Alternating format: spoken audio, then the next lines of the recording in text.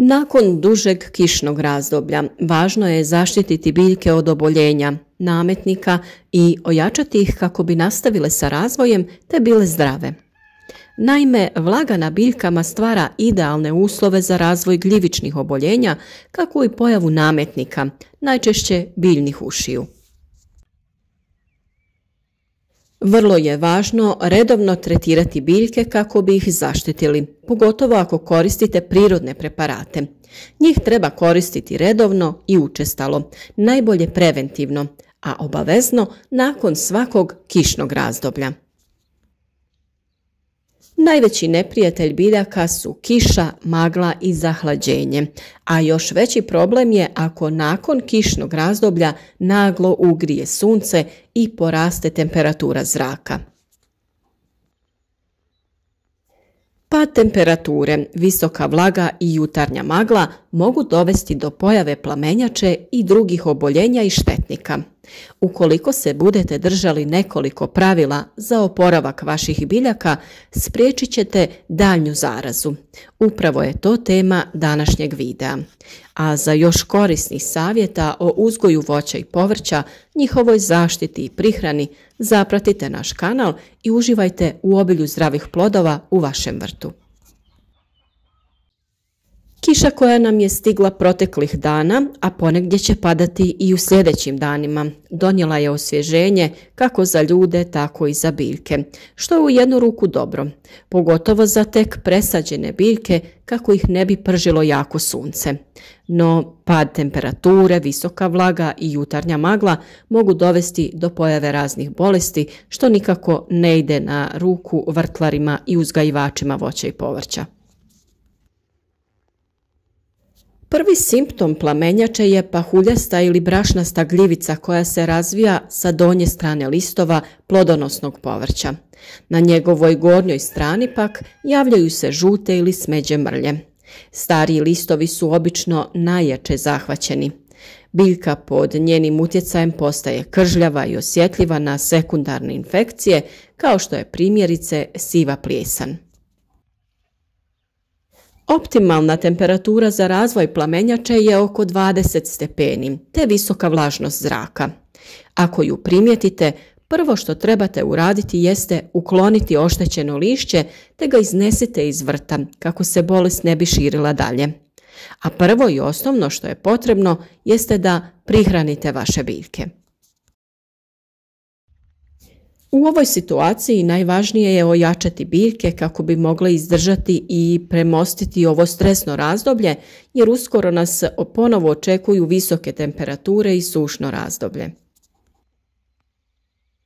Dakle, prvenstveno je potrebno biljke prihraniti, čak 2 puta sedmično, a što možete učiniti sa ekološkim hranjivima i pripravcima na bazi biljaka, kao što su kopriva, gavez, te možete koristiti kvasac ili mlijeko, prirodni, NPK i sl. Možete ih saliti ili pak prskati po lišću, to jest folijarno prihraniti, a prihranu obavljajte nakon svake kiše. Također oko biljaka možete dodati 2-3 šake glistenjaka, humusa, stajnjaka te zaliti vodom ili razmutiti neko peletirano prirodno hranjivo te zaliti tom tekućinom. Kako bi spriječili razvoj bolesti kao što je plamenjača, paradajz, krastavce, tikvice, ali i paprike i patliđane te drugo plodonosno povrće možete poprskati raznim prirodnim pripravcima kao onim od koprive ili žare te mlijeka. U slučaju da je plamenjača zahvatila paradajz, sa škarama odrežite zaražene bočne grane i listove, ali tada ostavite zaperke jer iz njih se mogu formirati novi plodovi koji će nadoknaditi gubitak na onim zaraženim dijelovima. Jedna od važnih mjera protiv ove bolesti jeste uklanjanje korova između redova i oko biljaka, kako bi imale što više zraka. Također oko njih postavite suho sjeno ili slamu kao malč kako bi se smanjilo nakupljanje vlage u međurednom razmaku i razmaku u redu.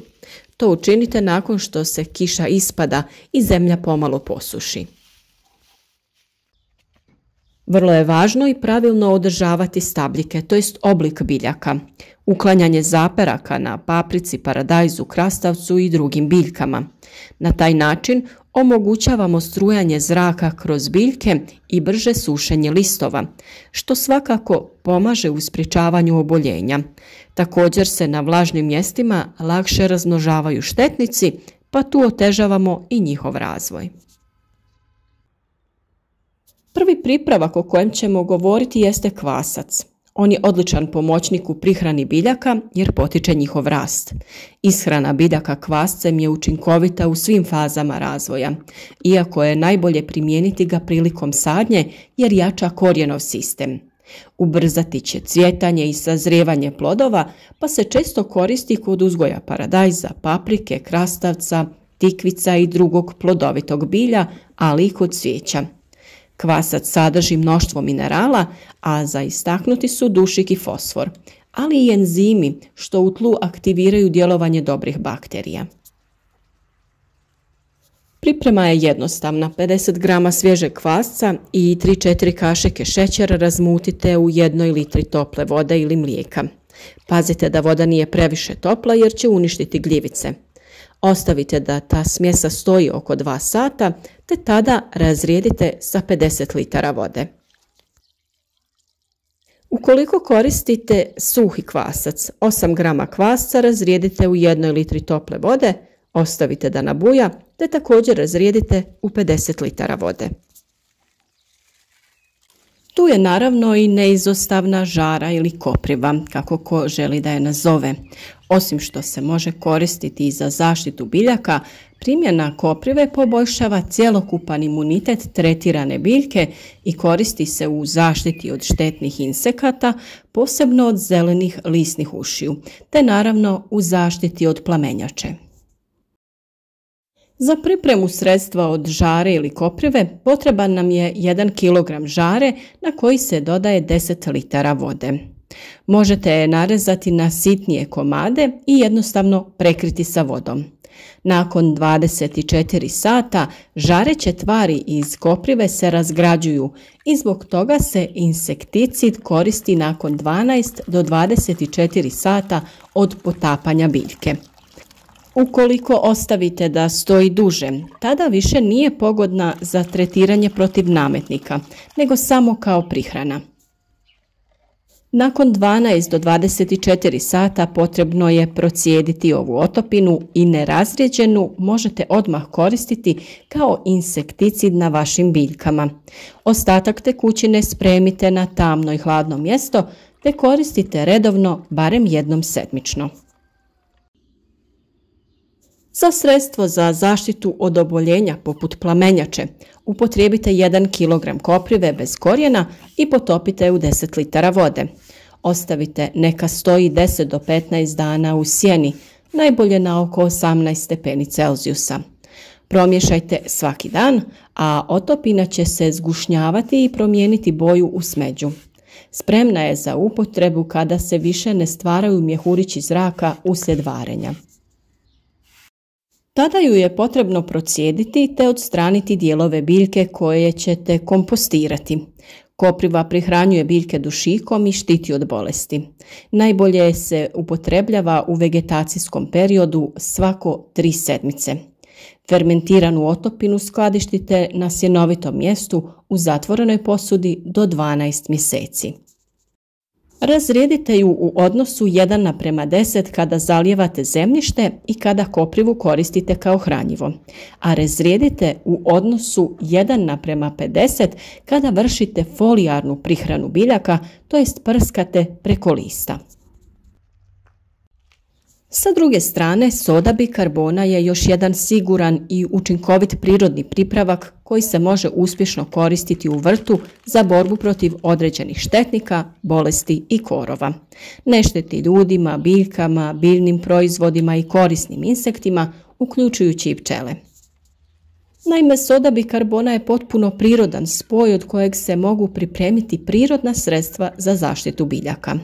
Koristi se u zaštiti povrća, voća i cvijeća od štetnika poput stjenica, crvenog pauka, puževa, lisnih ušiju i bolesti kao što su pepelnica, plamenjača, antraknoza i crna pjegavost.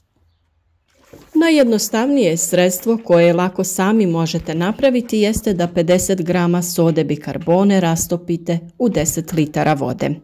Prskanje takvom otopinom se preporučuje svakih 7 dana, posebno nakon kiše jer vlaga pogoduje razvoju gljivičnih bolesti. Pripravak u kombinaciji sa mlijekom pravi se tako da se u 1 litru mlijeka doda 1 velika kašika sode te umješa u 10 litara vode.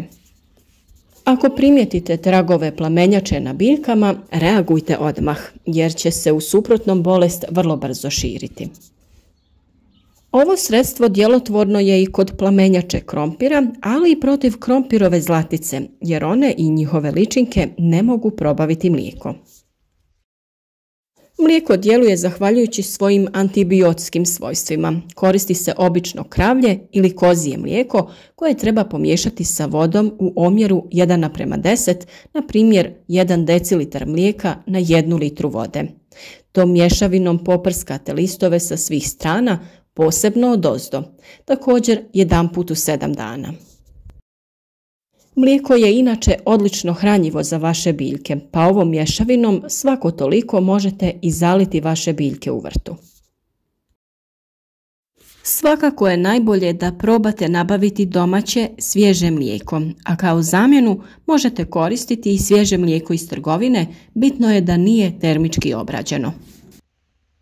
U svim ovim preparatima imate i posebne video savjete gdje je sve detaljno objašnjeno kako da ih koristite i kako da ih pripremite, pa ih možete potražiti na našem kanalu. Ukoliko vam je ovaj video bio koristan i zanimljiv, podijelite ga i sa vašim prijateljima na društvenim mrežama. A svakako pratite redovno naš kanal jer svaki dan donosimo novi i zanimljiv savjet o uzgoju voća i povrća te različitih drugih biljaka.